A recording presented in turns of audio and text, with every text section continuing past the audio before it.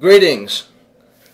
My name is Paul, and I am the lead research technician here at the How to Linux Research Labs, and I'm also the administrator of the Pop! OS Linux Facebook group on Facebook.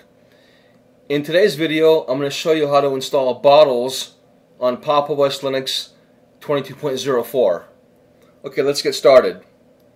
Okay, so we're going to install bottles, which is a program that allows you to run Windows executables and .msi programs on Linux.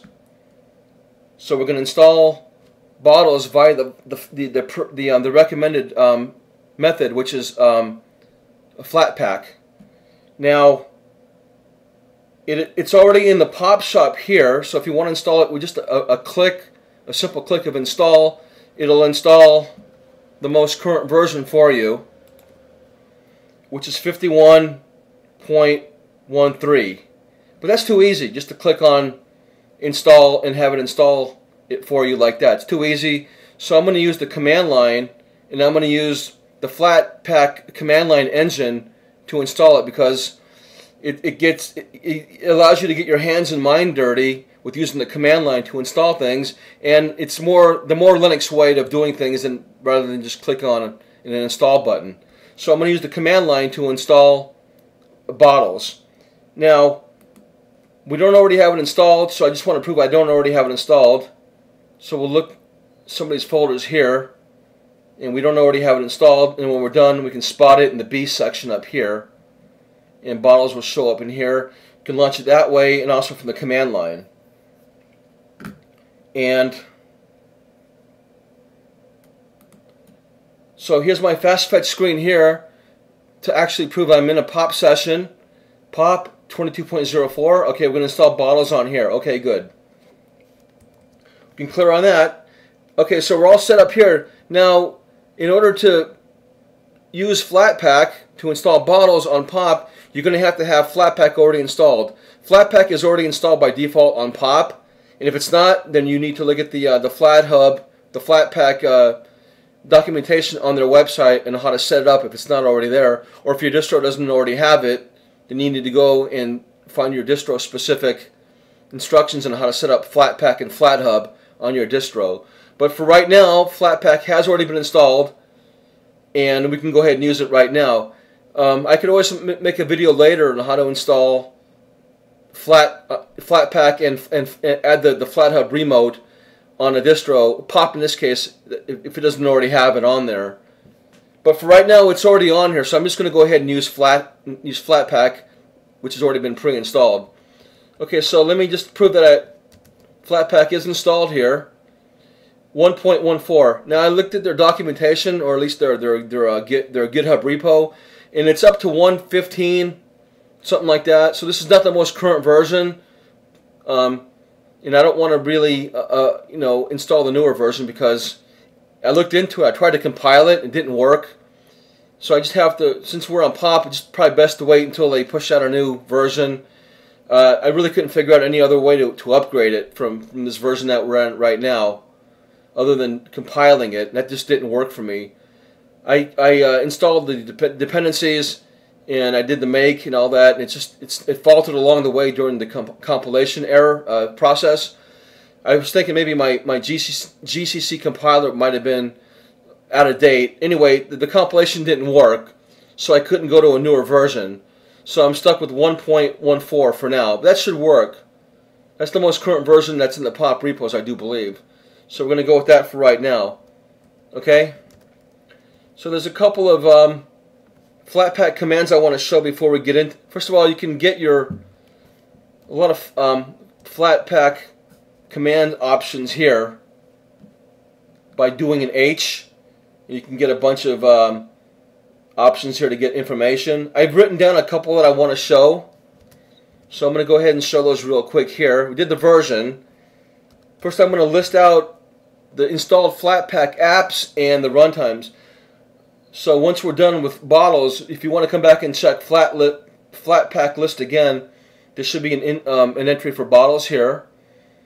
In the runtimes here, runtimes are a little tricky. I have a hard time trying to really figure out what the runtimes are all about, but here's your runtimes here, and here's some of your Flatpak installed some of your Flatpak, your installed Flatpak packages up here. A few up at the top here. MegaSync, Flurp, pretty much. Okay, so that's list. Another one that I want to show is, this is the important one really, is remotes.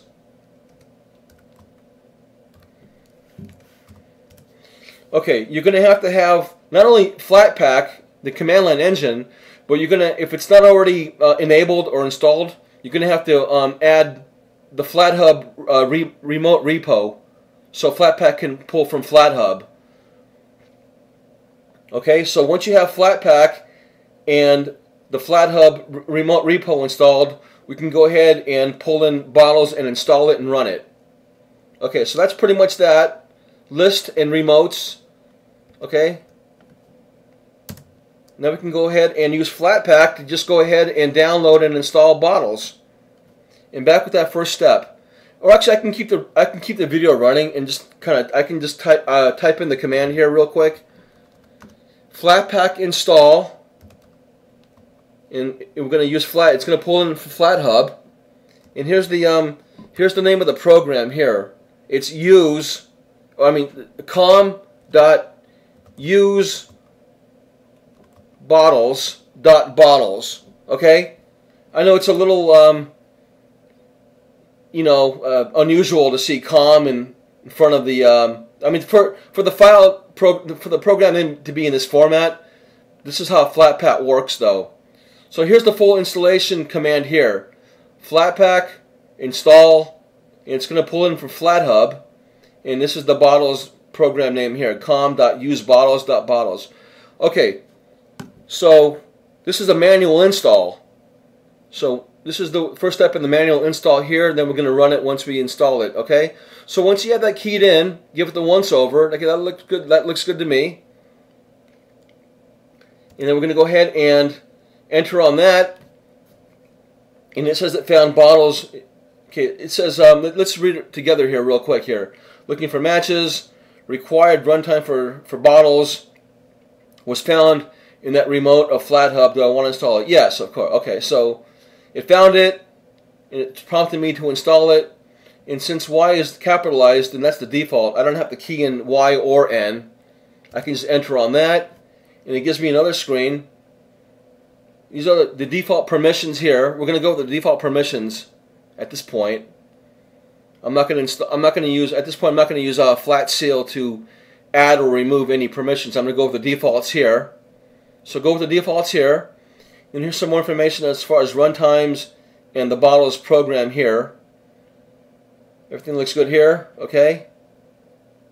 Same thing here. Do I want to proceed with these changes to the system? Yes. Again, Y is capitalized, so Y is the default selection there. So enter on that, and looks like there's 11 steps here that we have to wait for it to download and install. So I'll come back when it's done, but it's going good to this point here.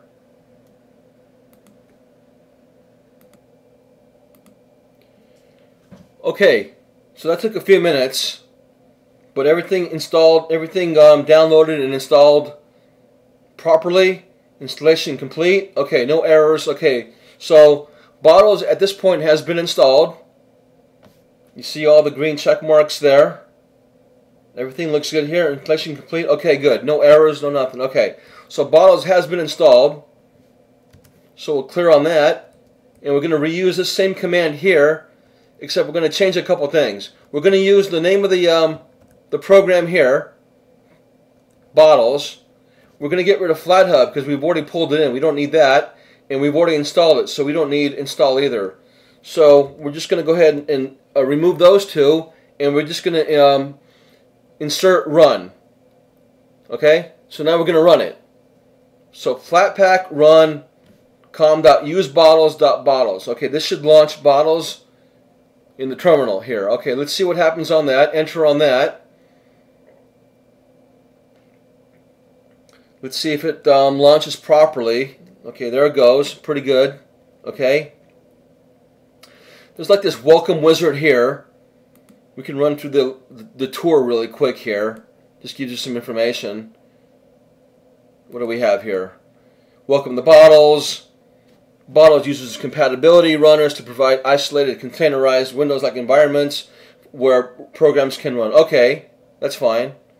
Just some information here. And then we're done. Continue, and we're done. Okay, good. Okay, so let it initialize here.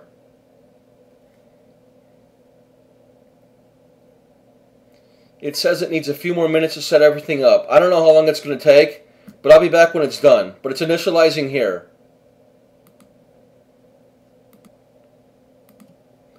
Okay, that took a few moments. Okay, we're all initialized, and Bottles is ready to go. All ready.